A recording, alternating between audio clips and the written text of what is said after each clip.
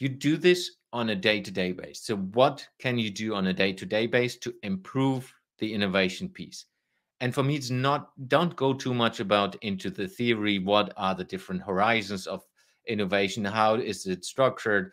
I think this will only limit you if you want to get started. So it's more about start, try to find what are things that our customers, our clients don't like, things that where you get the feedback from internal colleagues that there's something not working. So find out what is the problem and then figure out what you can do on a daily basis to improve that problem.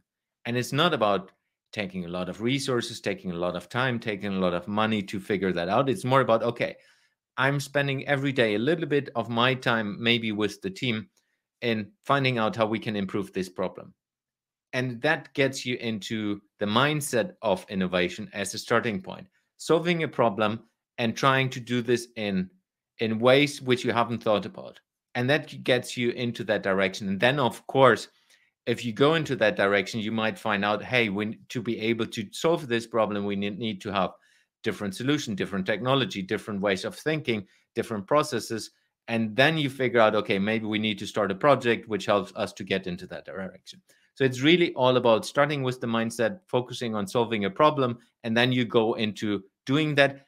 And only then, I would suppose, you can go into building a structure that supports that from an organizational perspective. Because then you build the culture from the get-go. It's not about, you need to build a huge, let's say, innovation department that builds the culture that helps you to do that. Of course, different approaches depending on how fast you want to go and how you want to do that.